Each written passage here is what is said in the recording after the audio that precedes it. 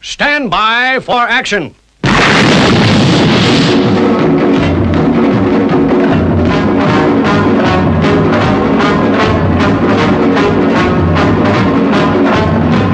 We are about to launch Stingray. Stingray! Stingray! Stingray! Stingray!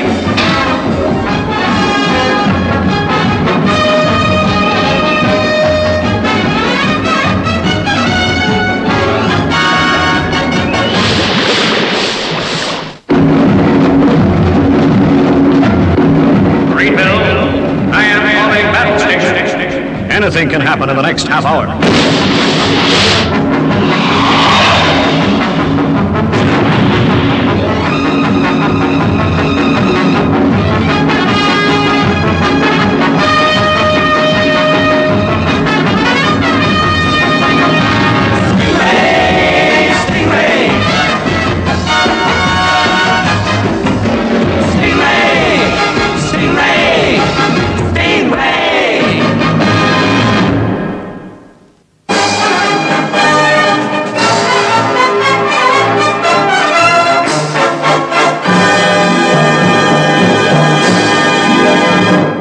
That film gave you some idea of the excitement created earlier today by the presentation made to Captain Troy Tempest, Aquanaut of the Year. Tonight at Marineville, Captain Troy Tempest threw a party to celebrate. And boy, what a party that must have been.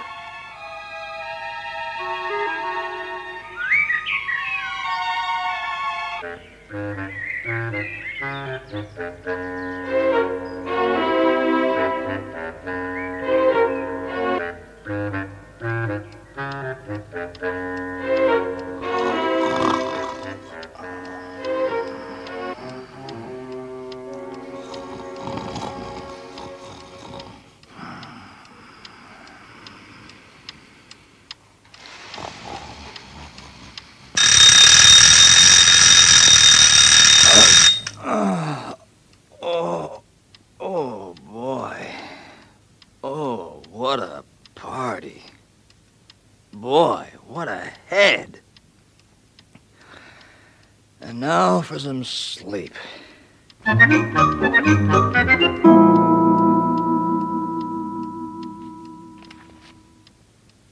Be sure you're up early.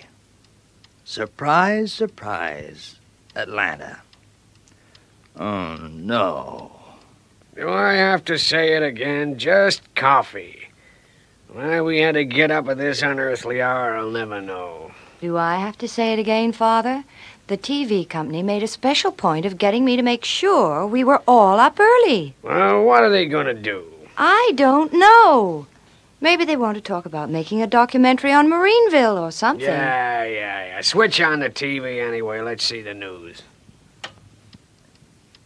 Boy, what a mess. Who can that be? Sure hope it's Atlanta. I could do with some help. And maybe she'll tell me why I had to get up in the middle of the night. Surprise, surprise. Huh. Captain Troy Tempest of the World Aquanaut Security Patrol, this is your life. And viewers, the program has been one of the most carefully guarded secrets of all time. You can say that again. And now if we can come in, Troy, we can start the show. Come in? Well, it's kind of difficult. There was a party and... Boy, what a mess. So that's what they're up to. Oh, isn't it wonderful? Troy on television. Well, it may be wonderful to you, but I don't think Troy's enjoying it one bit. Oh, no. The place is in such a mess. I'd better get over there. We are now going to show to you, the viewers, some of the daring exploits of Captain Troy Tempest that led to Troy being selected Aquanaut of the Year. Perhaps one of his most startling adventures began when he was investigating a report that missiles that were being fired at Marineville originated from the area of Ball Island. There, Troy, a cave mouth. Yeah. It could lead us to the base of the volcano. Let's take a look.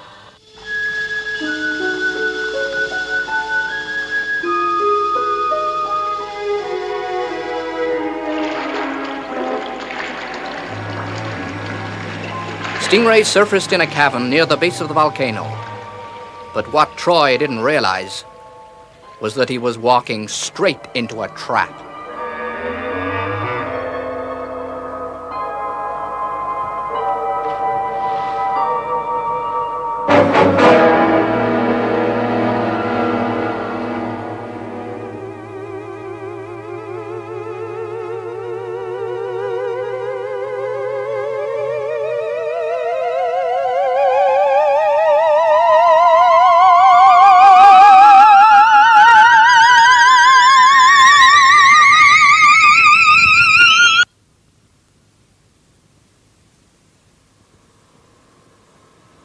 Welcome to our base, Captain Tempest. You are beneath the island of Baal.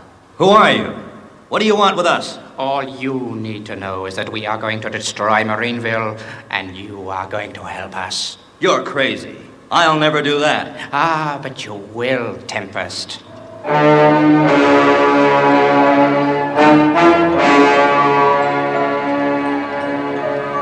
Marina! Release her. Do you hear me? Release her. Shut up and listen, Tempest. I want to know on what frequencies Marineville's interceptors work.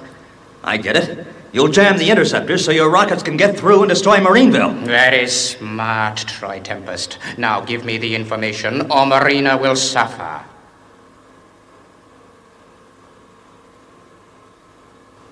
No deal, fella. It's 3 lives against thousands. Very well. Chidora, the voltage.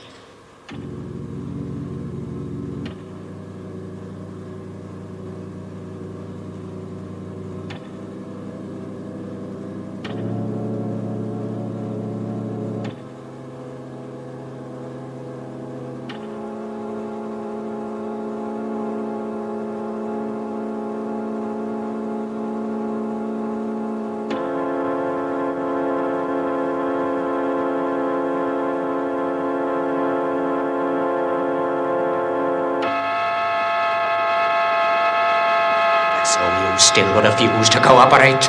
Very well. Full power, the fatal dose!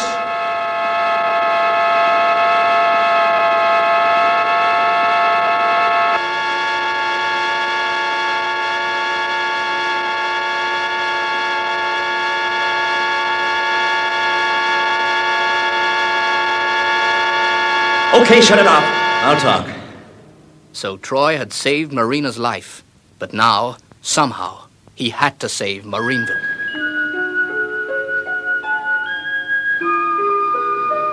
That night, he broke out of jail and started to disarm the next rocket that was due to be fired the following morning. The mighty rocket was launched on schedule. Destination, Marineville.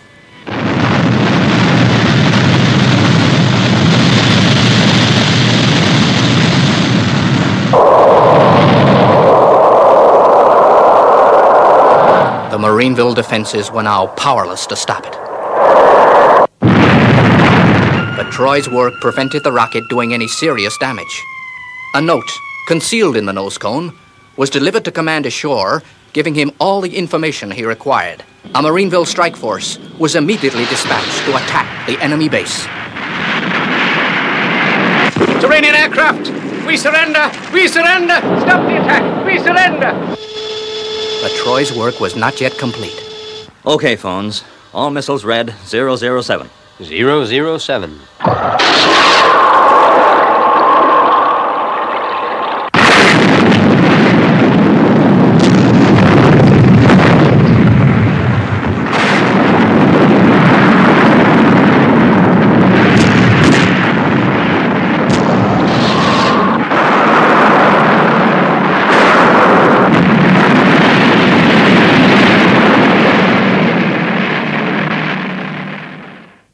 Well, that sure was a great adventure, Troy.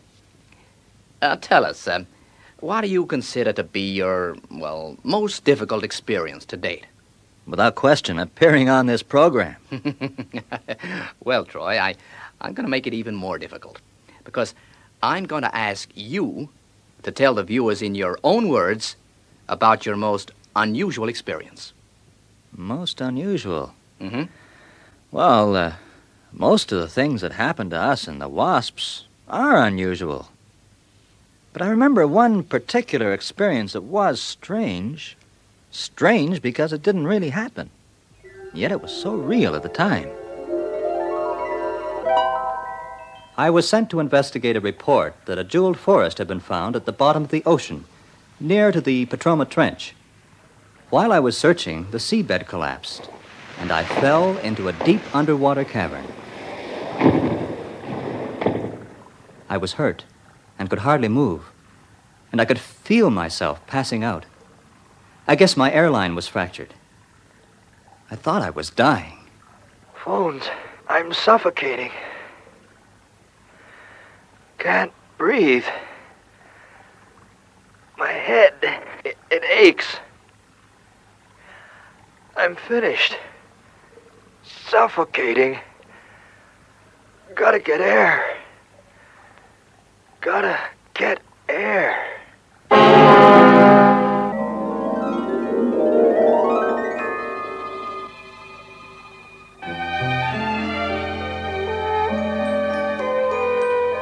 And then, it happened. I was able to breathe again, even without my mask. I felt just great.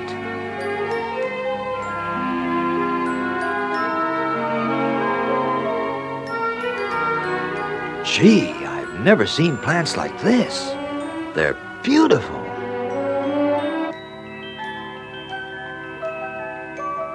I don't believe it, but it's there. The forest of gems.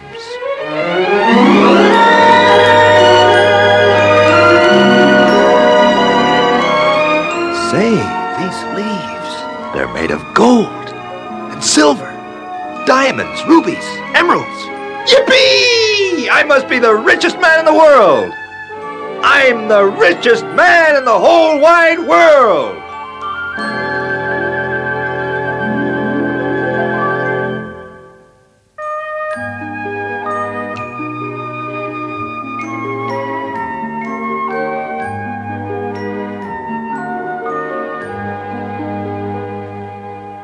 Oh, Great One, do you require anything? Yeah. Guess you can peel me another grape. Marina, play something sweet and gentle.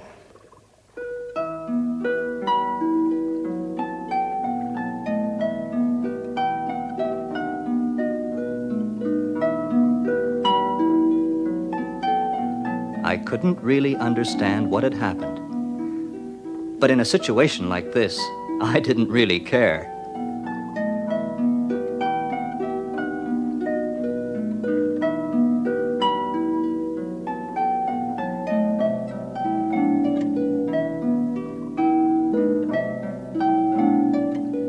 It's great being the richest man in the world.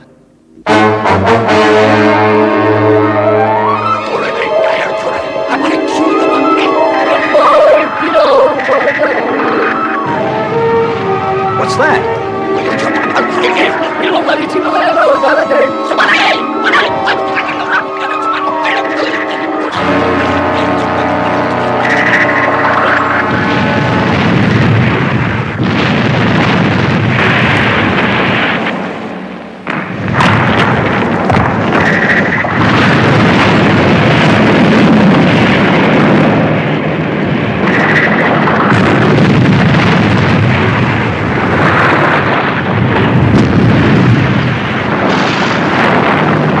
My palace!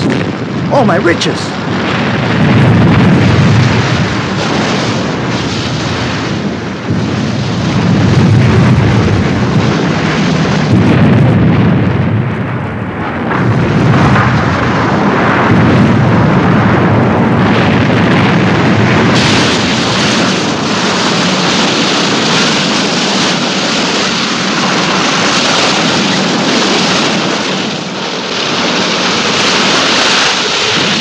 Bones! Marina! Atlanta! We're doomed!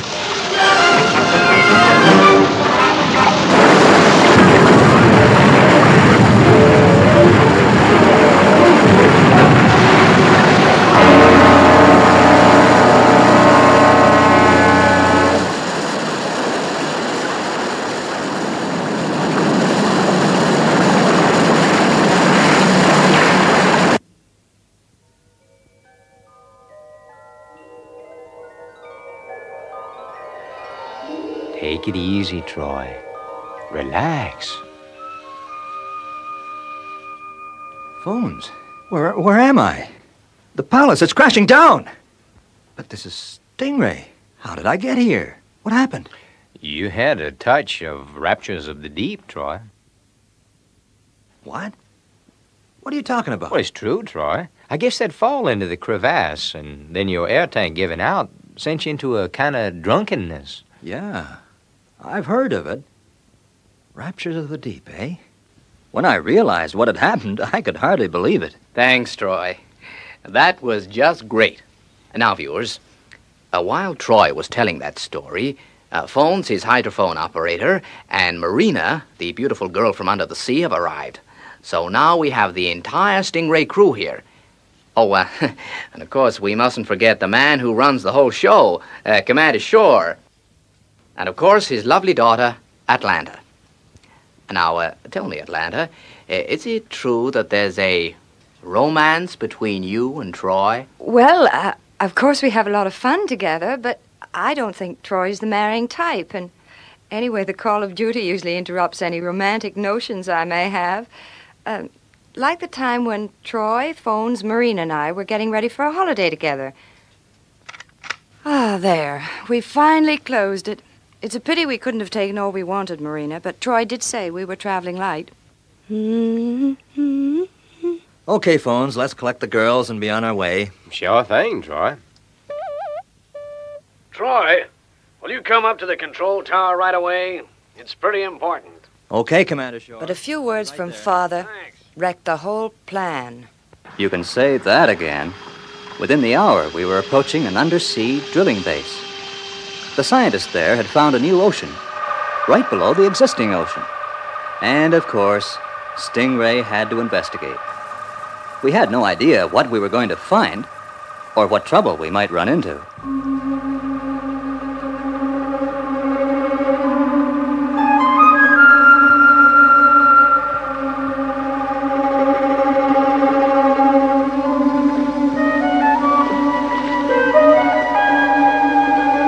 Okay, Phones, let's dive. Main ballast 1,000.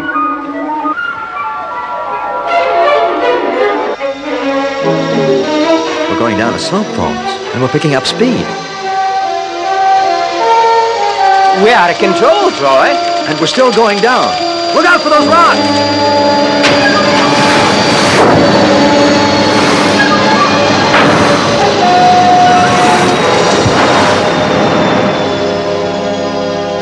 We were all knocked unconscious in the crash. And to this day, I don't know how long it was before we came around. Oh, wow. What hit us? I don't know, but it had the effect of a hurricane or a tidal wave. Stingray seems to be okay, though. Let's try the motors.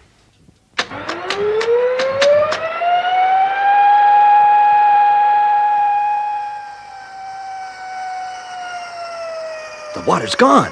We're beached on the ocean bed. But how, Troy? There were thousands of feet of water above us. Not now, so let's get out and take a look.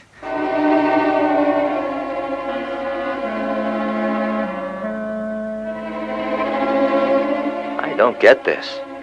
One moment this is an ocean, and then it becomes a desert.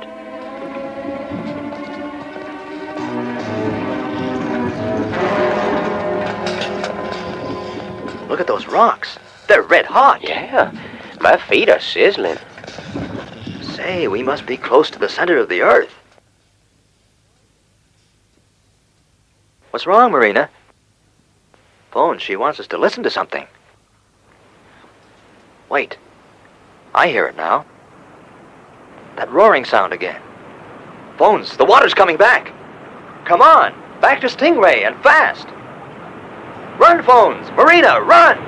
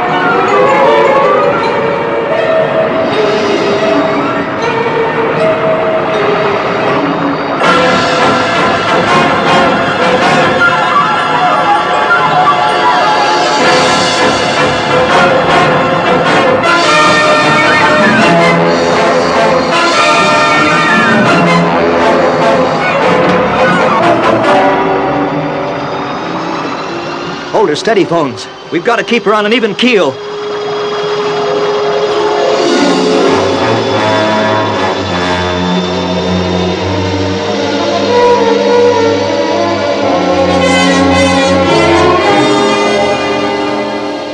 We had lost our position due to the crash, and now, somehow, we had to find our way up. Phones was taking continuous soundings in the hope that we might find the shaft. Troy, we're there. It's an opening. It was an opening, all right. Right in the center of a beautiful blue lagoon. It looked as if we were going to have our holiday after all. Without Atlanta, of course.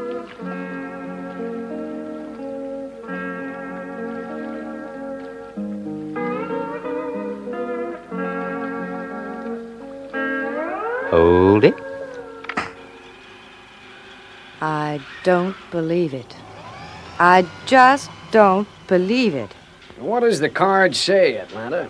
Wish you were here. All my love, Troy. Isn't that just my luck? You see what I mean? Yes, Atlanta, I do. I guess that Troy really belongs to us all. And I would like to thank him for allowing us to share these magic moments.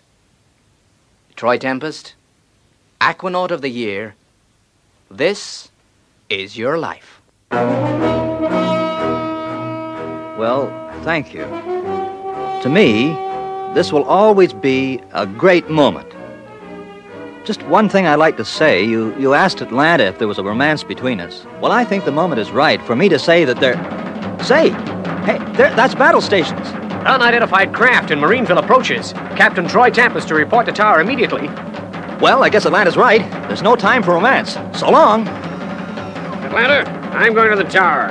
I want you there in 5 minutes. Phones, Marina, stand by with Troy to launch Stingray. Thanks for a great show, but I'm afraid whether you like it or not, this has got to be the end.